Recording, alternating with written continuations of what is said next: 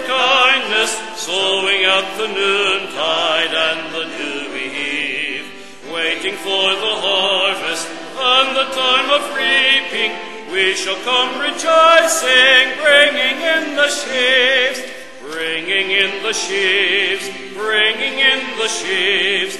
We shall come rejoicing, bringing in the sheaves, bringing in the sheaves, bringing in the sheaves. We shall come rejoicing, bringing in the sheaves. Sowing in the sunshine, sowing in the shadows, fearing neither clouds nor winter's chilling breeze. By and by the harvest and the labor ended, we shall come rejoicing, bringing in the sheaves, bringing in the sheaves, bringing in the sheaves. We shall come rejoicing, bringing in the sheaves, bringing in the sheaves, bringing in the sheaves. We shall come rejoicing, bringing in the sheaves. Going forth with weeping, sowing for the Master, though the loss sustained our spirit often grieves. When our weeping's over, He will bid us welcome. We shall come rejoicing, bringing in the sheaves, bringing in the sheaves, bringing in the sheaves. We shall come rejoicing, bringing in the sheaves, bringing in the sheaves, bringing in the sheaves. We shall come rejoicing, bringing in the sheaves. Thank you. You may be seated. It's always a delight to welcome to our pulpit Reverend Gary Johnson, one of our premier missionaries, a man of God who has served the Lord for many years on the foreign field, especially in Kenya. And tonight he shares with us something about bringing in the sheaves. Thank you, Pastor. Thank you very much. I want to say thanks to your pastor for letting me come. It was supposed to be last week, and he let me move it till this week, and I am very grateful that he did. I'll tell you, if you ever want somebody to, you just ought to take a pencil whenever someone wants to give excuses. I'm looking out over a Mennonite couple here, and boy, I'll tell you, whenever he was one of the first members on the Sum team, and he had, I guess probably the list could be, I don't know, maybe longer than this, why he just could not possibly go. And I said, my goodness, I don't even know, should I even say any more about it? Jim Buer says, oh, don't worry, Gary, he's harmless. He probably wants to really go. And boy, oh boy, what a job they did. Went down to Peru and Bolivia. How many times did you go down there? Twice. Oh, what a job. Still the work is going on down there where Jim and Daniel Moyer was able to go out there. Oh, I'll never forget those wonderful days. And then, because that he went on and didn't use excuses, and he came back, he met a girl that had poison ivy, and oh my goodness, why we won't go into that. And they ended up marrying shortly, or I don't know, they married after that. And then they had a little girl. Her name was Danielle. I'll never forget being at Faith Seminary and having this little girl tug my pants as we had the boot camp. What a delight it was to see her and go down to Bolivia or down to Peru, I think it was. And then, what do you think? The Lord wasn't finished with her just on that trip. Later, she and Sarah said, we want to come to Africa and we want to serve with you there. Danielle, would you please stand? I know, I don't make too many, but there's my girl. I tell you what, if I ever wanted to steal someone's daughter, that's the one I tell right there. I tell you, what a delight she was, and she was not hard at all to please her out on the field. She and Sarah did such a wonderful job. I am thrilled to death that my little man here, that Dick Whitbeck loves so much, he went and called him and told him to get yourself up here, and there he did. Isn't that great? I thank the Lord for for all the ones, years ago, if you didn't go on a some team, boy, you just wasn't anybody. I tell you, Carolyn Mackton found that out, I just kept trying to get her to come, and she, I don't know, she just kept getting excuses. Anyway, she's here tonight. I'm just thrilled to death. Maybe one day she still will go. But you know what? I'm a happy, thrilled missionary that is thankful to the Lord that He called me into His service, and I'm thankful that I came with the independent board. I'm going to ask Keith Coleman to come at this time, because once I get in mind, boys, he better never interrupt me. No, not really. But it's like on the news. All of a sudden it says alert, or this message has just come in. Well, I can tell you about Africa or about Ethiopia, but my goodness, there's so many things happen in other places. Wow, he can really dish it out, can he? Be prepared. This is the 80th year for the Independent Board for Presbyterian Foreign Missions, and we'll have a lot more to say about it as the year progresses.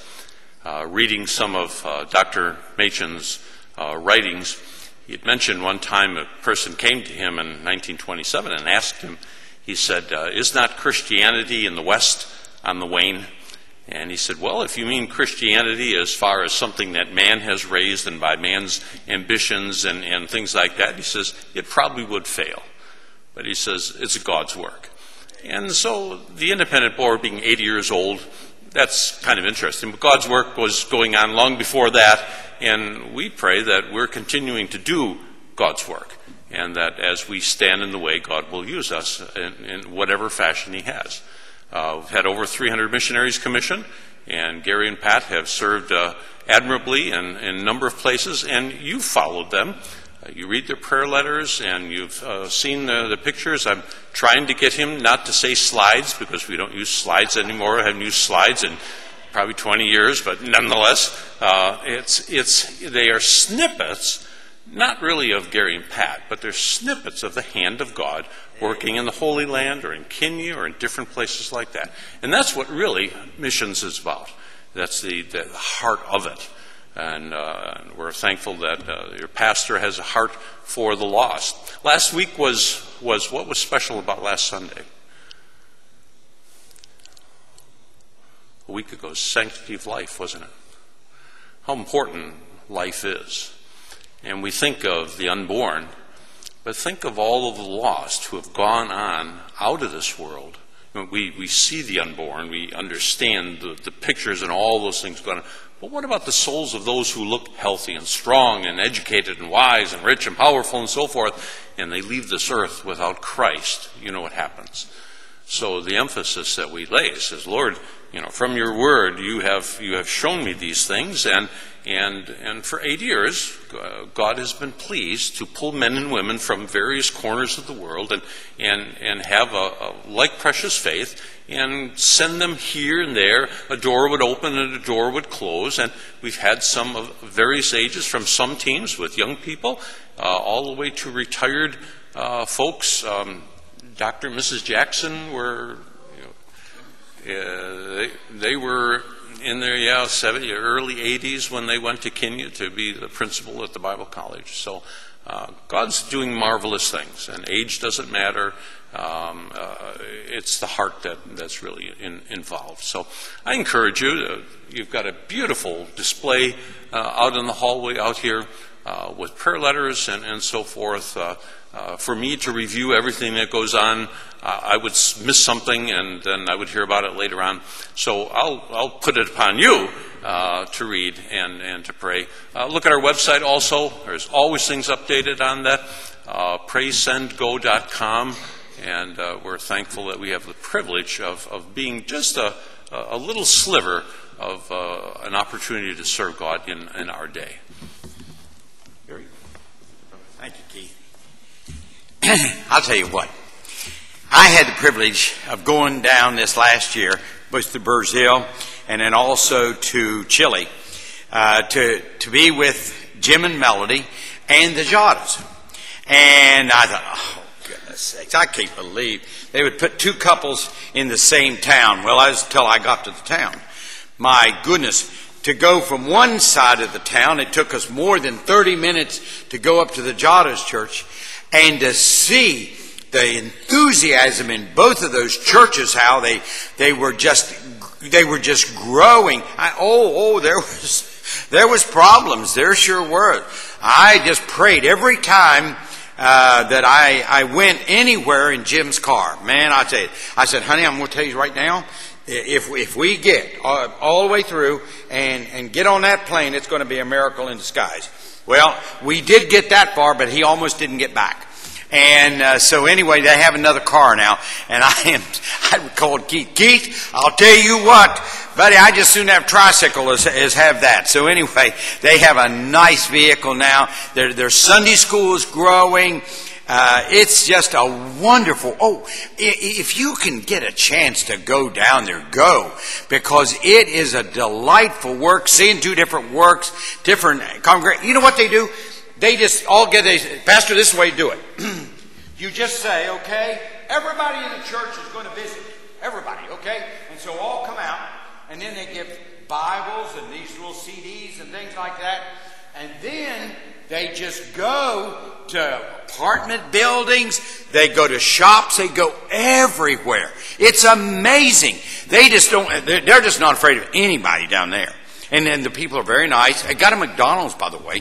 And anyway, it is just fantastic, the work that's going on, and it's just growing and growing. I know Jim's church had nearly 80 or more.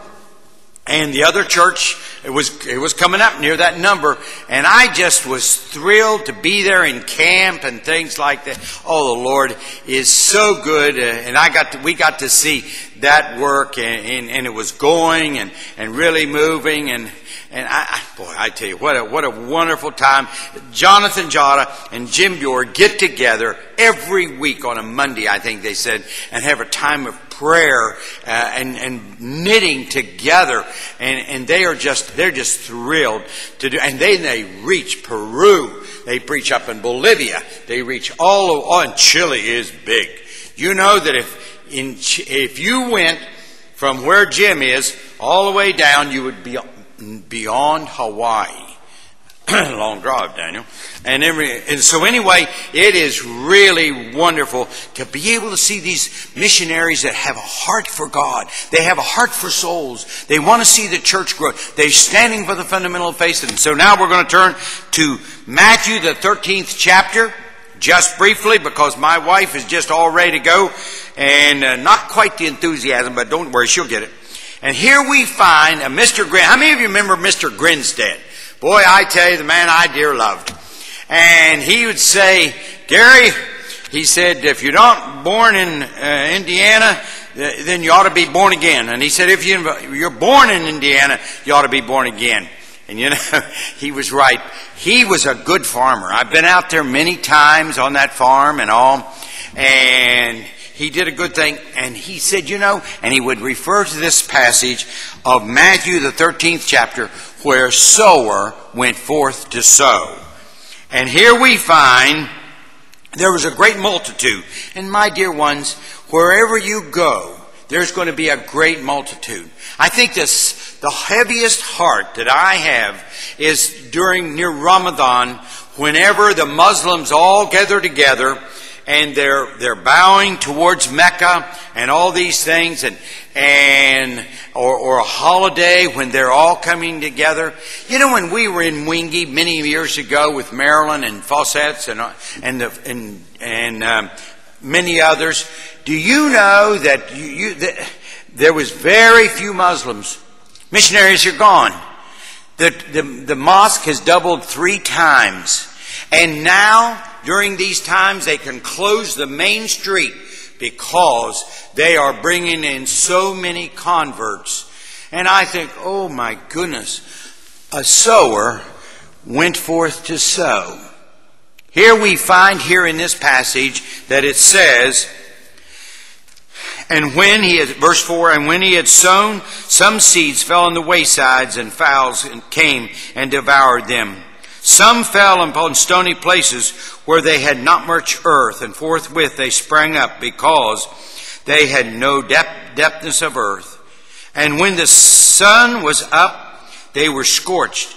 And because they had no root, they withered away.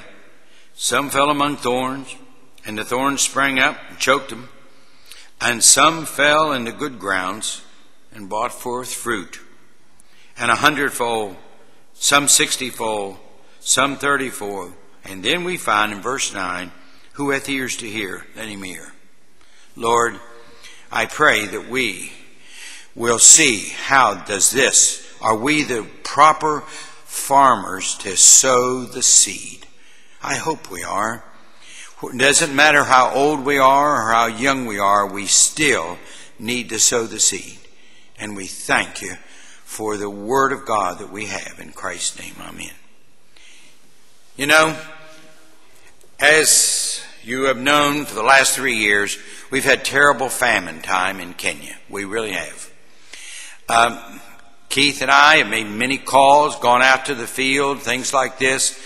As soon as we arrive, we have beans, we have corn, and we even this time, Delray Nichols' mother bought pioneer corn, that each pastor would be able to have hybrid corn to be able to plant. Boy, I'll tell you, I'm sure glad we did it, because they are now harvesting corn and they're harvesting beans.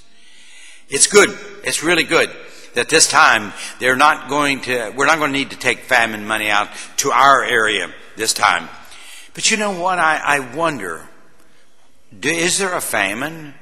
Have we planted the seed? Or have we just gone out and made daisy chains? I'm sure you've heard that one about the tom-toms beating on night, and this girl was just making daisy chains. Or the people were, as this girl wanted to go out. My dear ones, we have a work to do. Places that was open to the independent board whenever I went out in 1965. Sudan was wide open. Central African Republic was wide open. Places like even Islamic countries were open. Not now. No, it's much more difficult. India, when I went, they were just starting to close the doors on India. But you know what? I'm thankful for the nationals that were trained by the independent board missionaries that are still carrying on, the Gaikwads and Mr. Epen and all like this. What a thrill it was to be able to see them at the ICC meetings. You know, are we sowing the Word of God, or are we just going to, make someone better, or teach a course in the Bible school, or occasionally give a tract, or something like this? And you're going to say, well, they've been reached so long. I mean, Robertson McNeil went from this this church, and they went out and they worked, and they would get in their truck and they would go way up and do ladies' meetings. I remember those times when they would do that. And I also remember when I landed there in 1965, that the drums would beat on all night long. And we'd say, my goodness, how do they keep this up? But it just kept on going. You don't hear the drums so much anymore. You know why? Christianity has gone in there. The churches have been established. They don't necessarily count how many's in the church, because they do something that, Pastor, we need to do. As a church starts growing, like we found in the Philippines, they let it get just so big, and then they say, we've got some men here. We better go on and divide and go get another church. There's a certain area here in Manila that doesn't hardly have any Christian witness at all. We really need to go there. And this is the way they're doing even Africa. I couldn't believe this last time I was there. James Mwangangi, who is the moderator of the church, of the Presbyterian there, he said, Mr. Gary, there was this area right along the Mombasa Road. He said that it just didn't have any church. And the lady said, here, just come on over and I'll give you the land and let's just see how many we can get. I know the lady very well. She made a stool for me one time to put my keyboard on. And I couldn't believe my eyes. I was at so many churches when we were out there. They said, well, you have to go to prayer meeting. Pastor, there was 26 in prayer meeting. There was no building. There was nothing to shed anything. And there was barely seats enough for the people. And the children were. I said, who's the one that's running this? Oh, the pastor's son who's 12 years old, Daniel. The pastor's son is leading this, but he doesn't preach. He leads the music. He encourages the people. He knows English and he knows Kikamba and some good Swahili. And he's growing into things. So, my dear ones, this is what we need to do with our children. We need to teach them to plant the seed. Good farmers. Very good farmers. My goodness, I said, well, who then preach? Oh, he said, as soon as I finish over at a Soviet church where Danielle and them were, then you come over as fast as you can, either by bicycle or by motorcycle or whatever, and you get over to the church ready to just stand up there and preach the gospel of Jesus Christ. That's the new church. We're going to lay a foundation for that this time. We are. I mean, all we get is a foundation, but we're going to start it. Because you know what? They're already saying that they wanted to go another place. Oh, what good people to plant the seed. Good farmers, very good farmers. I just thank the Lord for the early missionaries. They told me the story when I got there, and with this I'm soon to be finished with my part. And that is that a missionary came up from Mombasa. He also had the same desire as he came up this road, and many got malaria and passed on. I could take you to the graves where they would just come in. Some of them were 1 day old. Some were early in their 20s, just came from Germany and just came from England, and I can take you to the grave where they laid. But they kept on coming because they had the desire to plant the seed. And they came up there.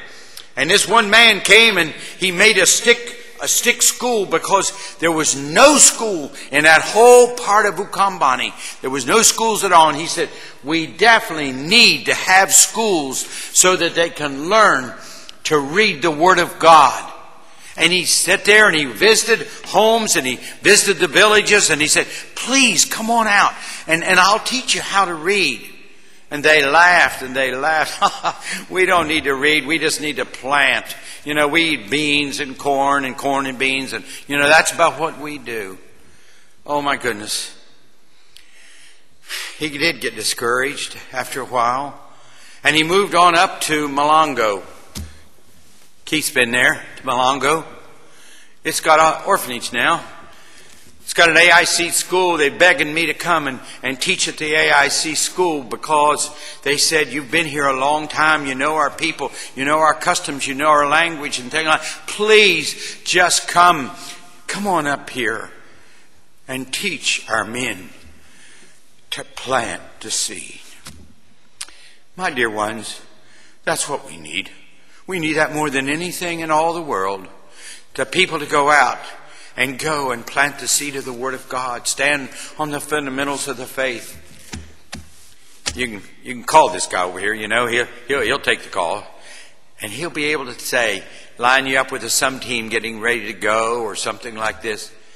We already have, well, as of yesterday, there's a certain lady here that says she wants to go, and that made number 11. And I'm asking the Lord for 14. And we could go out there and we can have a big, start in July. We're going to do it in July. The 8th of July. We're going to go the 10th of August. We're going to do some planting of seeds. That the Word of God, as it goes into the good ground and some not so good, but we can learn to cultivate and we can learn to ask our nationals to help us, or we'll help them.